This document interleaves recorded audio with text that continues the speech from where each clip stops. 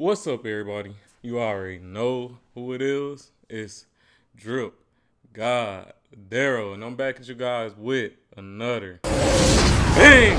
Now, in today's video, I want to talk about a player who was overhyped and also whose hard work didn't pay off. Now, if you watched my video yesterday, you know I made a video about just grinding and how working hard in the wrong field will not get you the maximum potential of that hard work, or that hard work does not pay off if you're doing that hard work in the wrong field. Now, to actually show an example of that, let's take a look, sorry about that guys, at this video by Pro Sport.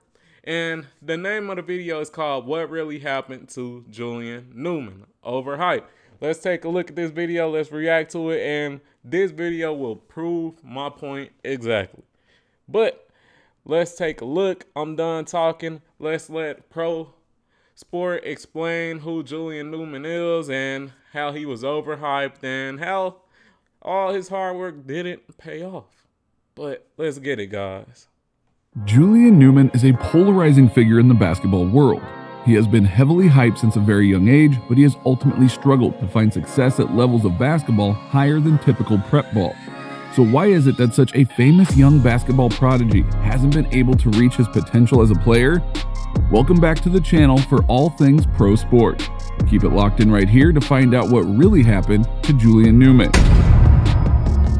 Julian Newman grew up in Orlando, Florida, and began playing basketball when he was very young. When he was only 3 years old, Julian's dad, Jamie, started him off on his basketball journey by having him play in basketball games with older players. The training that his dad put him through was pretty intense, to say the least. Okay, guys, first and foremost, y'all see how hard he was grinding at age 3. He was working hard to try to be an NBA player, but let's continue. Julian was often required to make a total of 500 shots during his daily practice. Out of these 500 shots, 100 were free throws, 200 were floaters, and 200 were jump shots. That is a lot of shots for a young player, but it's safe to say that it paid off. After several more years of this training, Julian moved from a public school education to a private school education. This was due in part to his dad starting as the basketball coach and becoming a teacher at Downey Christian School. There, Julian began his meteoric rise as a prep player. At first, Julian played on the middle school team at Downey, but his domination at this level was so complete, he once put up 91 points in a single game, that he was quickly moved up to the high school varsity team. Now, if you think he seemed a little out of place in this role, you're not alone. Julian was only 4 feet 5 inches tall and was diminutive at only 70 pounds. Plus, he was only 11 years old and still in the 5th grade. With his varsity jersey hanging off him, Newman started to transform both his own abilities and the team at Downey Christian School. In this first varsity year, he put up an average of 12.4 points, 11 assists, and 4.3 steals. Although he wasn't the tallest, strongest, or most experienced player, he used his quickness, ball handling ability, and confidence to propel his team to an excellent 21-6 record. On top of that, he led the entire state of Florida in assists, and he was only 11 years old. The hype train started to roll out of control, and for good reason. Julian Newman was showing the flashes of a basketball prodigy, and the national media took notice. Articles began to appear in major media outlets like the Huffington Post, Sports Illustrated, and the New York Times. With the print media already fawning over Newman, the visual media outlets jumped in as he appeared on daytime talk shows. Alright guys, let me rewind it real quick. Alright, right here. Let me wait for this. Alright. With the print media already fawning over Newman. Let me pause it right here. As you guys can see, the dude in the orange, I think that's Julian Newman's father. Does he look tall? Not really. He look like he a solid 5'7", 5'6", somewhere around that. But let's continue. The visual media outlets jumped in as he appeared on daytime talk shows, Steve Harvey, The Ellen DeGeneres Show, and Good Morning America. However, Newman's greatest amount of hype came from his viral YouTube videos that showed his incredible handles and daring basketball acts despite his tiny size. Throughout his next few years of high school or middle school, Julian's profile continued to grow. He averaged 13.6 points and 10.5 assists per game in his 6th grade year, and then went on to average 19.8 points, 10.2 assists, and 3.2 steals per game as a 7th grader. Along the way, he became the youngest player in the history of high school basketball to record 1,000 career points on a varsity team. Also, he kept showing out on YouTube, becoming known for his basketball ability as much for his on-court confidence and attitude, which some observers considered cocky. Controversy seemed to follow Newman, partially for this perceived cockiness, and maybe from some amount of jealousy and envy, but also for his treatment as a child star and his dad's relentless marketing of his son. It was his dad who helped to get his son a spot on the aforementioned media programs, as well as coaching him. Alright, I'm going to pause this. Now, as you guys can see, there are a lot of similarities to how LaMelo Ball and Lonzo Ball's dad raised them up. You know, raised them up real hard. Plenty of marketing and promotion from the dad, but there are key differences. Lonzo, LaMelo, and LiAngelo, they all had genetic gifts that would give them more of an opportunity to get into the NBA. They're all, I think LaMelo is like 6'8", Lonzo is like 6'6", and I think LiAngelo is like 6'7", somewhere around there, 6'5", somewhere around there. And Julian Newman is 5'7". But let's continue. His son and allowing him to get at least some of the opportunities that he got as a varsity basketball player at a smaller private school. Some resentment began to build internally at Downey, where some players, parents, and other observers thought that Julian was handling the ball too much and taking unnecessary shots. These issues and more became a crucial part of Newman's ongoing story. On the court, Newman continued his excellent play. By his sophomore season, Newman was looking like even more of a star, averaging 34.7 points, 7 assists, 5 rebounds, and 4 steals per game. He was continuing his incredible ball handling abilities that bordered on the circus-like, as well as his great inside shooting. However, he was still only 5.5 feet tall, hardly an ideal size for a men's basketball player at any level, especially above the high school level. In addition, Downey was struggling to win at a high level. The team ended up with a losing record of 19 wins and 26 losses in Julian's junior year. As a result, Julian's dad Jamie started his own team and high school called Prodigy Prep. Prodigy Prep was far from the level of a typical prep basketball program or of a typical high school. Instead of going to classes in a classroom or a lecture hall, Julian and other students enrolled in a virtual school, while Jamie helped out as a former teacher himself. Similarly, lacking an official facility and practice space, the Prodigy players and coaches resorted to practicing at the YMCA in Orlando. There they had to share space with other players, even those who just played recreationally.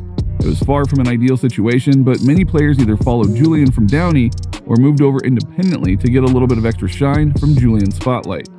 Prodigy Prep was more of the same for Julian. Although he continued to dominate and put up incredible numbers, the team failed to achieve success.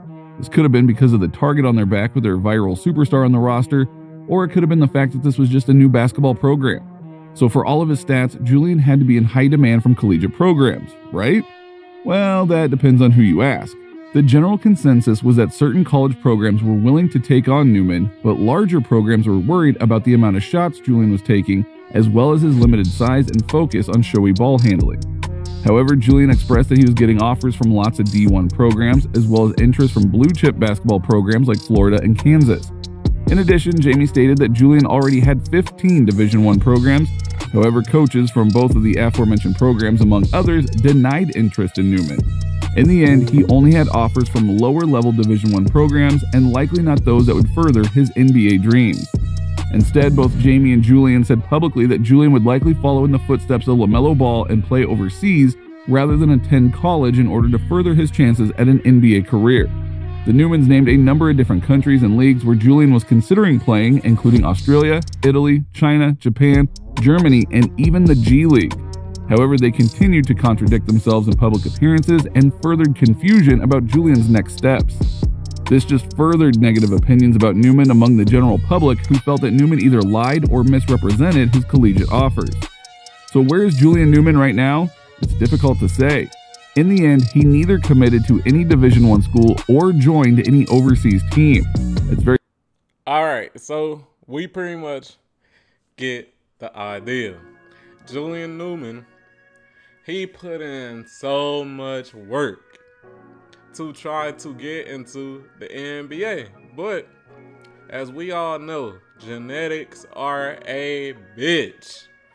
Now, like I said, he put in plenty of work. He was working hard trying to become an NBA player at the age of 3. 3, guys. 3. And all that hard work didn't pay off because he was working hard in the wrong field. You're 5'7".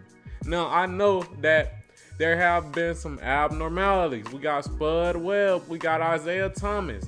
I think Spud Webb is like 5'3". I think Isaiah Thomas is 5'9". But those are outliers. They are outliers, guys. We all know that they're outliers. And they're just different beasts. Let's keep it real. If we compare Julian Newman's body type and things like that to Spud Webb's and Isaiah Thomas's, they're completely different. Isaiah Thomas is big for his height. He like my size or probably bigger for his height. For him being 5'9", you know? Spud Webb was ripped and had crazy athletic ability. I think at 5'4" he could dunk. That's insane. But like I said, man, if you work hard, if you put in hard work in the wrong field, more than likely it won't pay off.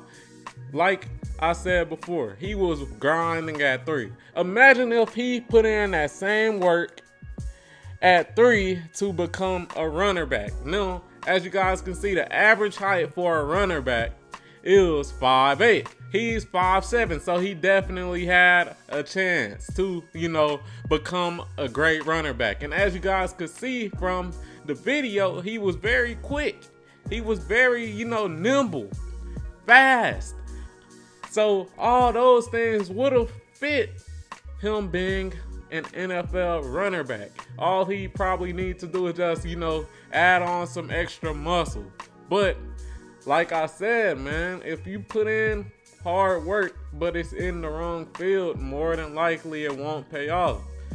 That's fact, man. That's fact. I know a lot of people might not like to hear it, but it's fact. But hey, if you didn't watch my video yesterday, go take a look at it. I pretty much explained the same thing in that video yesterday, but in today's video, I did want to bring some sports into it because I know that all my subscribers do love the sports videos. Tell me what you guys think about this video. Tell me what you guys think about Julian Newman, and also tell me what you think about what I'm saying. Does hard work pay off even if it's in the wrong field, or does hard work pay off when you're in the right field, using your genetic advantages to your advantage? You tell me down below. But with that, I hope you enjoyed this video, and I'm out, guys. Peace.